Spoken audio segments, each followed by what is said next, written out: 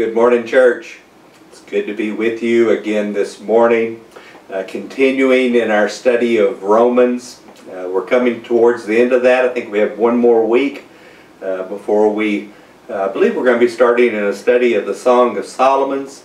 But don't take my word for that at this point in time, but I believe that's where we're headed next. I ask you to go ahead and open your Bibles, turn to Romans chapter 14 today. We're going to be studying the first 12 verses of that chapter. Just for your information, I'll be reading out of the English Standard Version, but you can use whatever Bible you have with you. Just follow along with me if you would. Now, last week, Jerry led the lesson. We were in Romans 13, and he was talking about Christians as in our role as citizens of this world in which we live. Paul this week turns from that topic of our general role within the population to the specific role of how we deal with fellow Christians within the church. How to deal with believers, particularly when there is disagreement over issues within the church body. Now, for clarity, I want at the onset to say these were not doctrinal issues. When it comes to the issues of doctrine, the Bible gives us our clarity, and we should always hold tight on those doctrinal issues. But rather, these disagreements were on things that had arisen around the practices of the church, and a lot of those differences came because of the diversity within the church. Particularly, it seems to have been around the melding of believers that were coming out of a Jewish background, and we know the Jewish background has tons of traditions that go along with it, versus those that were coming from Gentile backgrounds. So there were totally different cultural issues there. In each instance, their backgrounds helped form their thoughts around how things should be done within the church. Now, and we'll discuss some of those things as we go through the passage here. Well, you may be saying, how could that relate to me? We're very much alike culturally. Yes, we are. Most of our church, we're largely a Southern church. We've been a Baptist church for 160, 70 years now. So our backgrounds are very similar. And yet, we do find cultural differences and educational differences. There's all kinds of differences we find within our body that sometimes leads to disagreements on how we should do things. And we have a current example of that, a living example today. Our church, along with every other church in the country, is dealing with the issue of how do we come back together physically for services in light of where we are with the coronavirus. And people seem to fall pretty strongly into one of two camps on that issue. I would say you have the faith camp. Those that say we should have reopened yesterday. And you hear statements from people that belong to this camp that go something like this. God numbered our days before we were born. There's nothing that we can do that will change that, so why should we worry about it? Or you just need to have faith that God is going to protect you in this. Or those who don't want to open are operating under a mindset of fear, getting a little more challenging to those who might have a different view. You may hear them say, let those come who want to come. If others want to stay home, well, that's their choice. Well, and then you hear the other camp that I'm going to call the godly wisdom camp. They have more of an attitude of be cautious as we move forward. You may hear statements from this group somewhere along these lines. Well, do you jump out in front of a bus just because God's pre-numbered your days? Or, my faith in God's protection includes the use of the wisdom that He has given me. Or those who want to open are testing God rather than seeking His guidance. Or maybe this: you say your choice doesn't impact me. But that is ignoring the reality of how disease spreads. And the Bible says that we are our brother's keeper.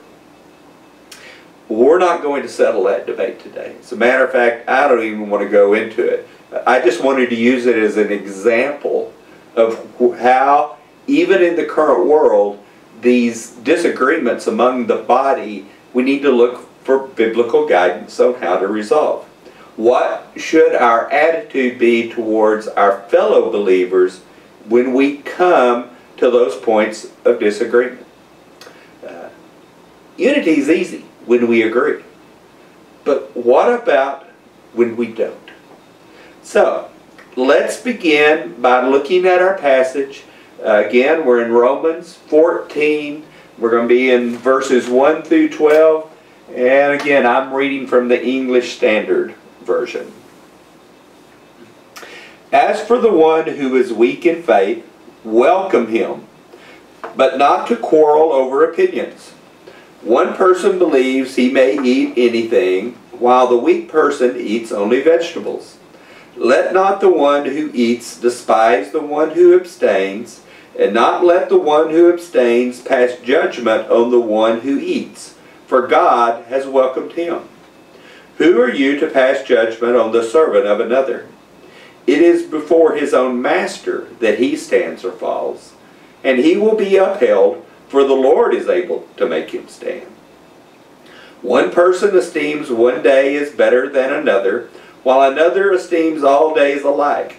Each one should be fully convinced in his own mind. The one who observes the day observes it in honor of the Lord. The one who eats, eats in honor of the Lord, since he gives thanks to God. While the one who abstains, abstains in honor of the Lord and gives thanks to God. For none of us lives to himself, and none of us dies to himself. For if we live to the Lord, and if we die to the Lord. So then, whether we live or whether we die, we are the Lord's. For to this end Christ died and lived again, that he might be both Lord of both the dead and the living. Why do you pass judgment on your brother? Or you, why do you despise your brother? For we will all stand before the judgment seat of God. For it is written, As I live, says the Lord, every knee shall bow to me, and every tongue shall confess to God. So then, each of us will give an account of himself to God. Well, you see some disagreement in there. And then Paul addressing it with them. Let's look at those first verses 1 through 4. And let's get some background on what was going on here. We see a dietary issue that was going on. It was around the eating of meat. Particularly, it was around the eating of meat that might have been offered at a sacrifice. This meat could be found for sale in the marketplaces much cheaper than you could get meat anywhere else at that point in time. And there were two groups that had different views of the appropriateness of the consumption of this meat. Well, using my example of camps again, we would say we have the Freedom in Christ camp. We would probably consider these mature believers ourselves. They understood the truth that meat offered at sacrifice was no longer, that offering had no meaning. The God that it was offered to is false. There was only one sacrifice which ever mattered, and that was the sacrifice of Christ upon the cross. Any other sacrifice simply resulted in cheap meat being made available. There was no sin in consuming it. But then you had the traditions camp. And there were really two groups in this camp. There were the Jews. Those who were having a hard time letting go of their traditions that were based on the rites and the prohibitions that existed under the Old Testament law. And that would have included the offering of the consumption of meat that had been offered. It would have been considered unholy. Then there were the Gentiles who had been raised on all sorts of idol worship that included the giving of meat sacrifices, and they viewed the consumption of that meat as potentially sinful because of the way that it had been used. They were set back in their own minds because of that. So it's clear from the text that Paul believed in the concept of freedom in Christ, because he called the vegetarians the weaker persons in the text, if you go back. But he doesn't dwell on that issue of right or wrong. Rather, he came to the stressing of unity in the body as being more important than the issue of the meat itself. He says, as for the one who is weak in faith, welcome him. Don't worry about the fact that he disagrees with you on the concept of the consumption of meat. That is not a primary issue that you need to be dealing with. Now, the Greek word that's translated welcome here means a personal and a willing acceptance of another.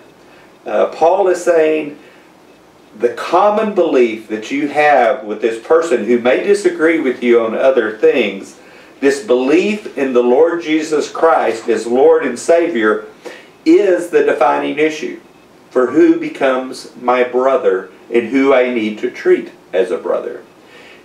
If that common issue exists, we're to welcome people into the body, despite of what other weaknesses or differences we may see in their walk.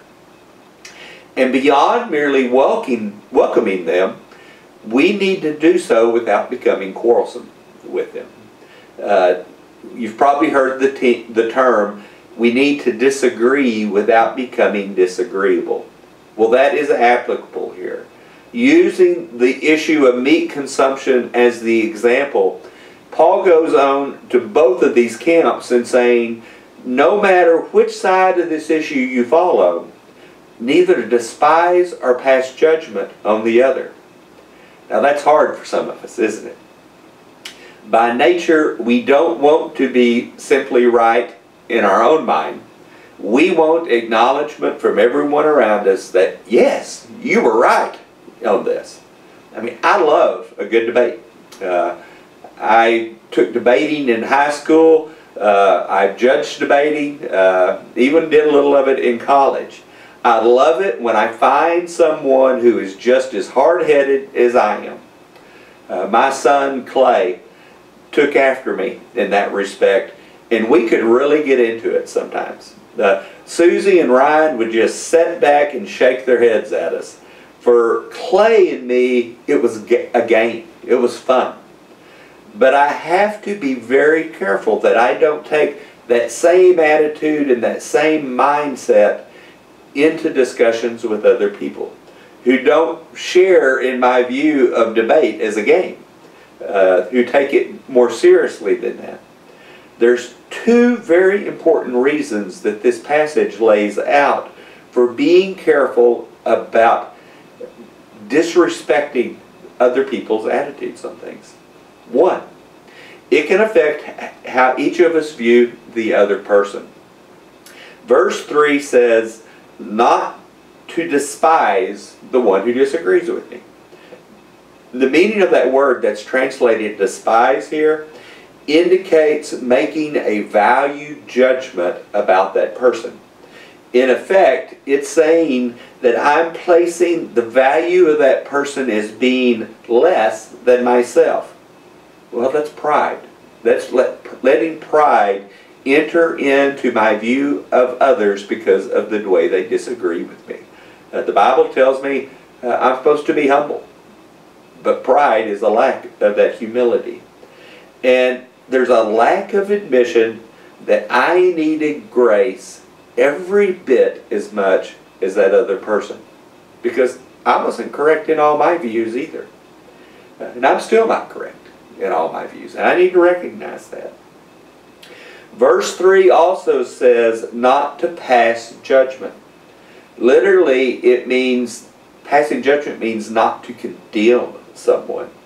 Don't condemn them because I come to a point of contempt of them because they disagree with me on an issue. Don't be exclusive of them.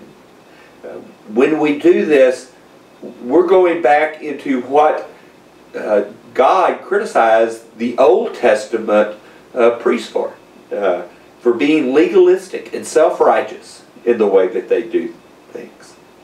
Verse 3 concludes with a very clear statement of why it's wrong for me to be either despising or passing judgment on others. It says, "For God has welcomed him." Who am I to set aside someone that God has welcomed into His church? Not my church, into His church. Verse 4 continues with the explanation of why my attitude may need to be corrected. It says, "I am not the master of my fellow believers. Only the Lord stands in that position.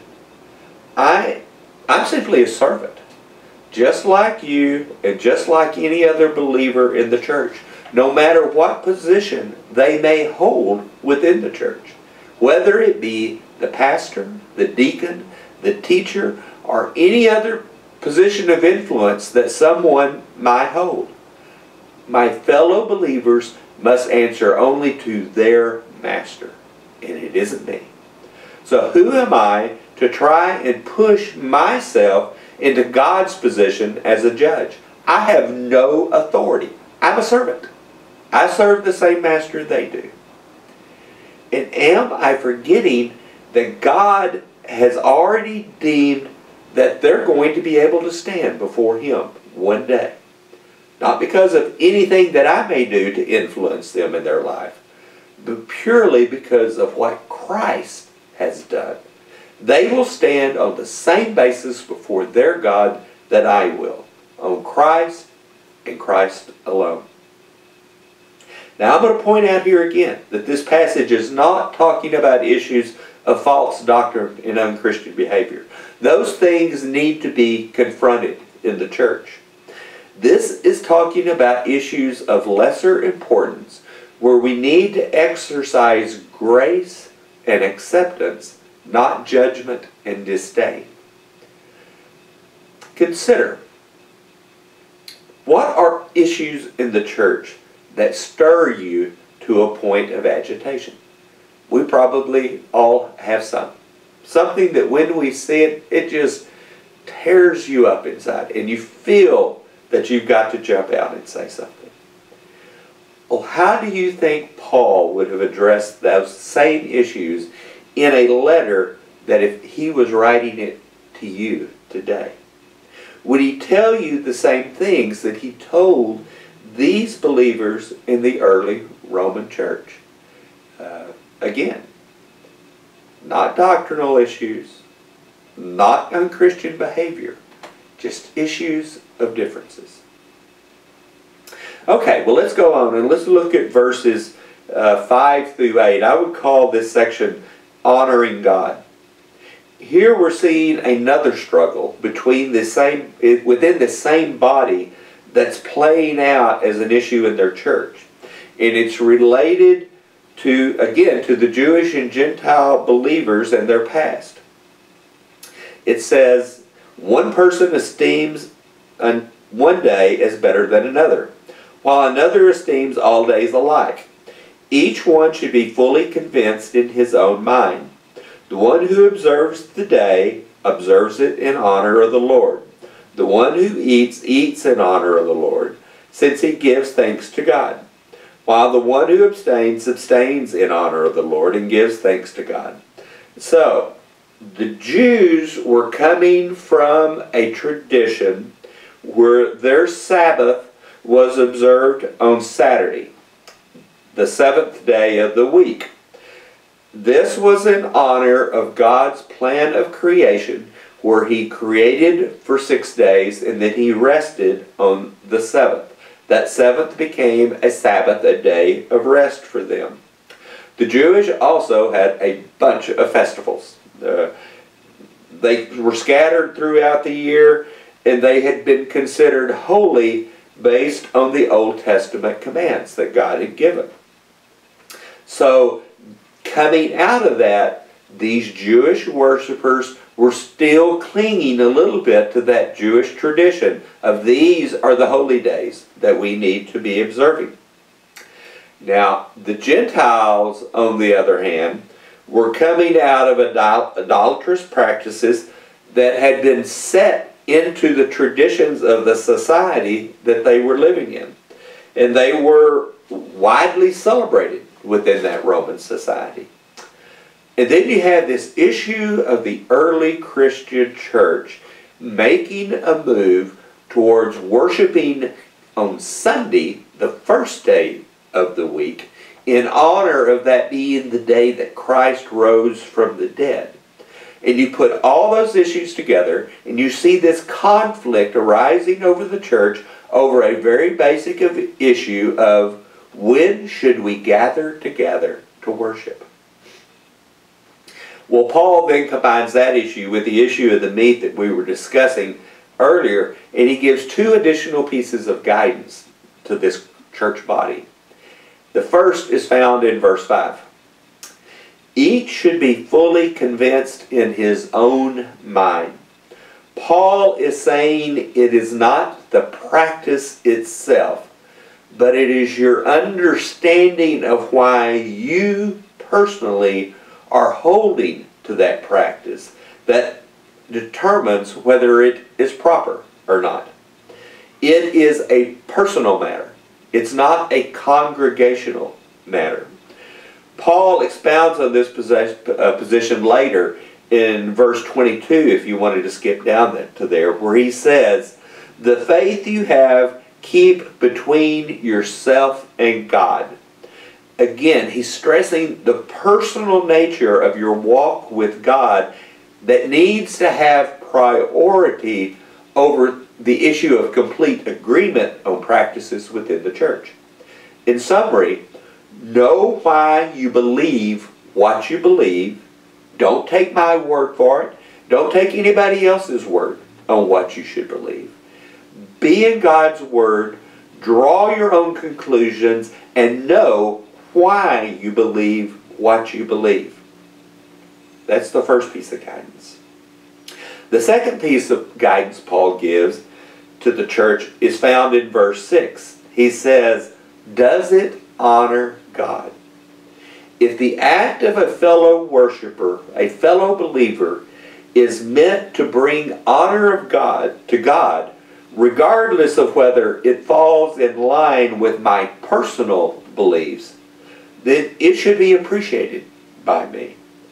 Again, it's not my position to judge or look down on someone just because they practice their faith differently than me. The summary of verses 5 and 6 seems to go back to one question. In the heart of the person performing the act, is their intent in their practice to bring honor to God? If so, don't judge them. So let's look at verses 7 and 8 again. For none of us lives to himself, and none of us dies to himself. For if we live to the Lord. And if we die to the Lord. So then, whether we live or whether we die, we are the Lord's. In these verses, Paul seems to go back to the discussion that he began in verses 3 and 4. Who are you to judge another household's servant? The answer is the same. I'm responsible only for myself and for my master, my relation to my master. But there seems to be an even broader question that's being raised here.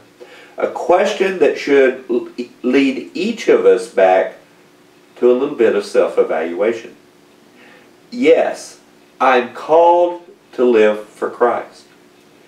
But do I also recognize that that call includes a willingness to die for Christ? Does my commitment to the call of Christ consciously include a willingness to suffer, even unto the point of death? Paul recognized this in a passage elsewhere when he wrote, "To live is Christ, to die is gain."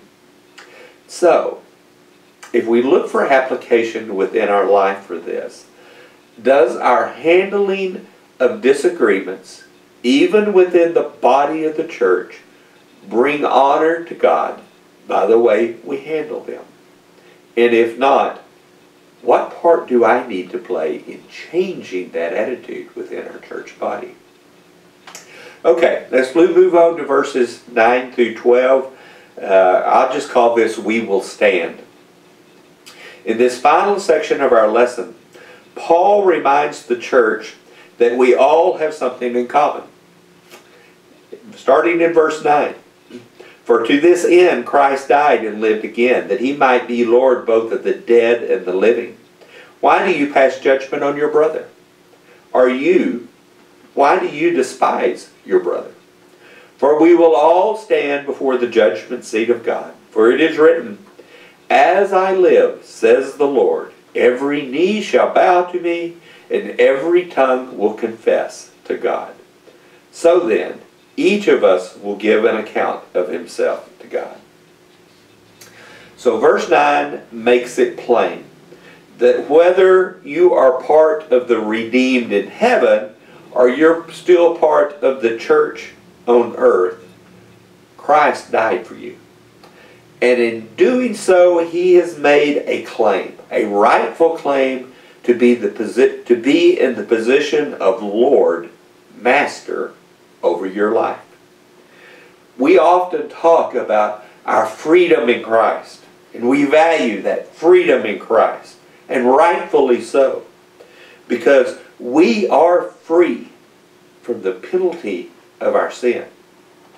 But we often ignore the fact that in that same moment that we received that freedom in Christ, we chose to enslave ourselves to him by accepting him as Lord.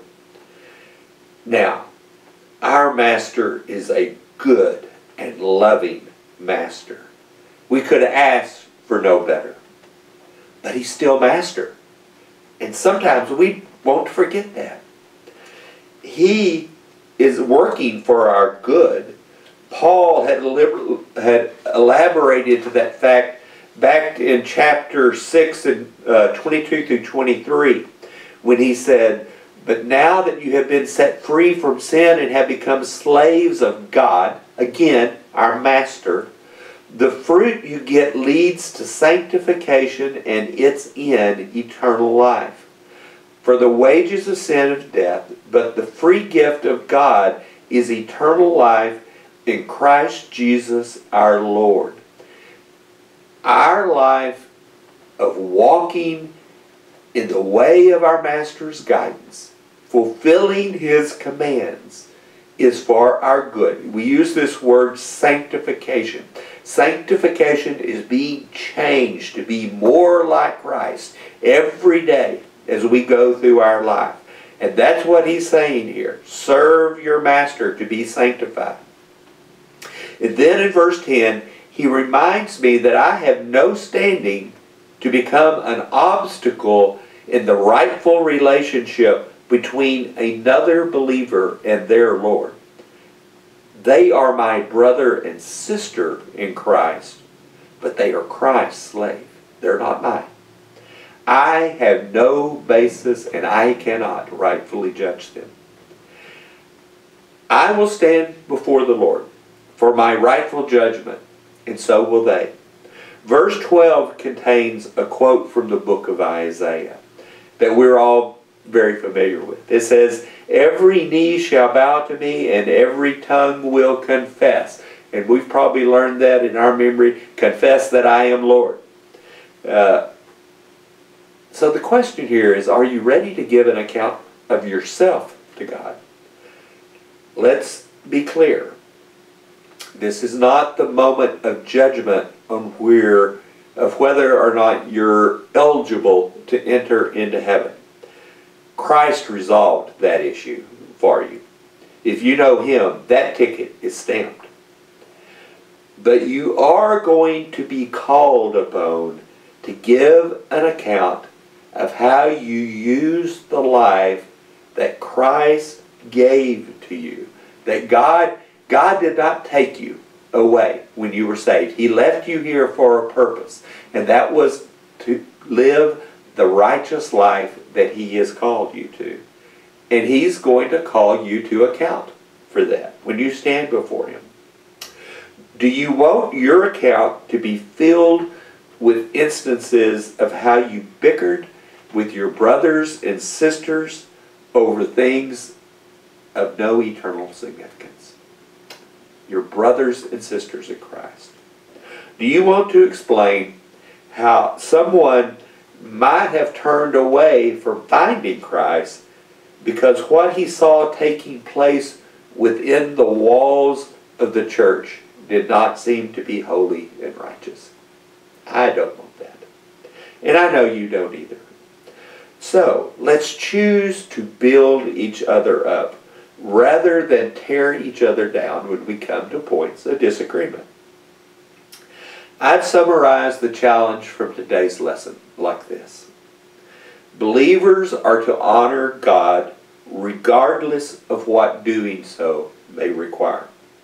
One way to do that in practical terms is to recognize the efforts of others who are also striving to please God, striving to honor Him, even if our ways of doing so are different between us. We can enjoy freedom to serve God as He leads us, but we also must allow others that very same privilege, freedom in their worship of their God. Our rights do not extend so far as to trample the practices that others may have that honor God within their own hearts.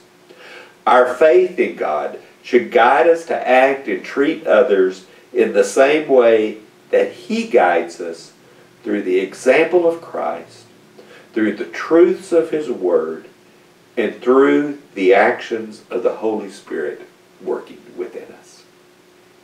Let's pray in closing. Father, Lord, I thank You for this passage. I thank You for Paul's writing to the Roman church. And Lord, I do pray that we find application within our lives. We know that division within the church over issues that are not issues of doctrine, that are not issues of unchristian living, but sometimes those things become hot and heated within the discussions of the church body. Lord, let us remember that You gave us freedom to worship and honor You differently within our lives. You made us different, Lord. You didn't make us all the same.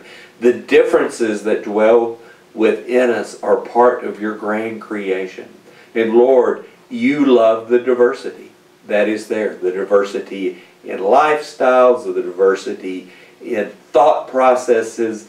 Lord, You just want us to dwell in our relationship with You and honor You and love You through the way we do that. And Lord, You expect us to honor our brothers and sisters in the same way, not putting ourselves in the position of being their judge, not taking Your place in that, but Lord, to build them up and to help them that they can walk holy before You, that we can stand before You at the end and we can hear those words, "Well done, my good and faithful servant."